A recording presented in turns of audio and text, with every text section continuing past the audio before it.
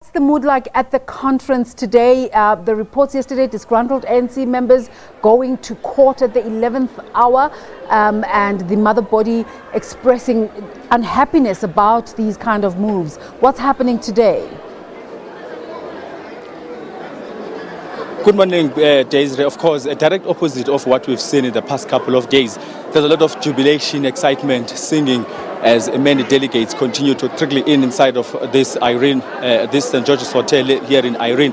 Many singing songs that one would imagine signal that they are up and ready for this conference. But indeed, as you have just alluded, Desiree, it has not been an easy road building up to this conference today. There's been a lot of court interdicts that have been sort of applied at the High Court in Johannesburg. And of course, one of those was brought forward by the Ekurhuleni region, where they were expressing their unhappiness in the sense that there were some disputes in their regional conference, which was building up to this one that we are having here, the provincial one. But of course, that has been set aside by the judge. They're saying that it's not as urgent, making way, of course, for this conference, the elective conference, 13th elective conference of the ANC to take place here at St. George's Hotel in Irene. And of course, as I've just said, delegates continue to come in.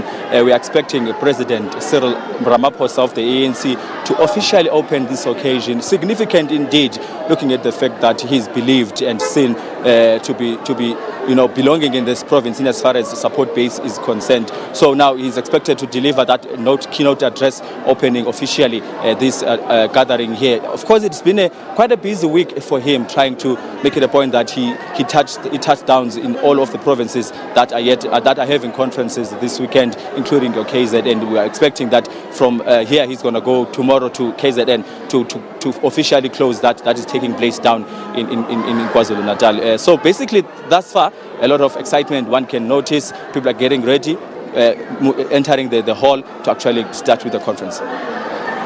The party president, Cyril Ramaphosa, as you say, he's expected to address the gathering. Has he arrived? And what's expected to be the content of his address to the party members? Well, he has not arrived as yet. We are expecting him any minute now because according to the program, he's supposed to address the delegates from 10:30 this morning.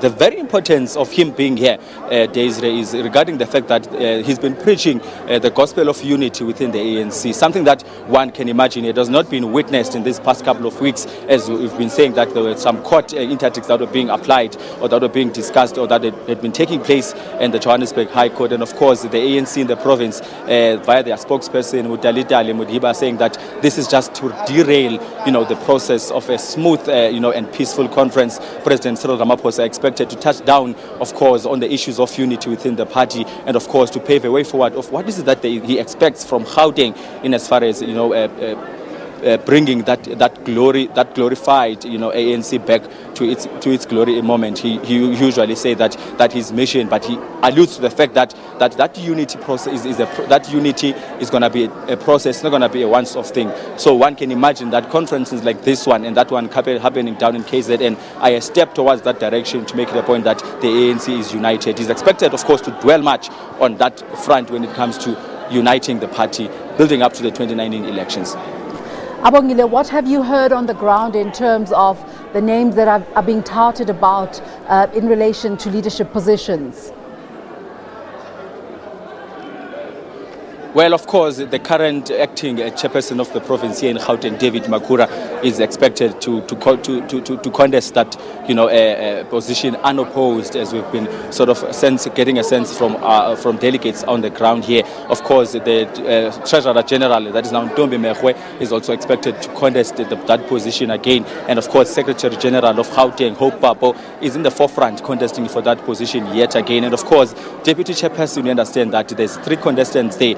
It's Pulema, it's Tebogang Maile rather, and of course there is Panyaza Lisufi, and as well as Pakstow. They are actually contesting for the deputy chairperson of that province. So those are some of the names that we're going to gamble with in as far as leadership in the province is concerned. So we are yet to see, of course, Desiree, if any one of those who are contesting will sort of get that victorious win in as far as voting are concerned. But of course, the important one, that of the chairperson, seems it's not going to be contested. David Makura is most likely to take that post. Of course, filling in that post that has been left vacant by the then chairperson, that is now Paul Mashatile, who has since taken the Treasurer General position for the national office of the ANC.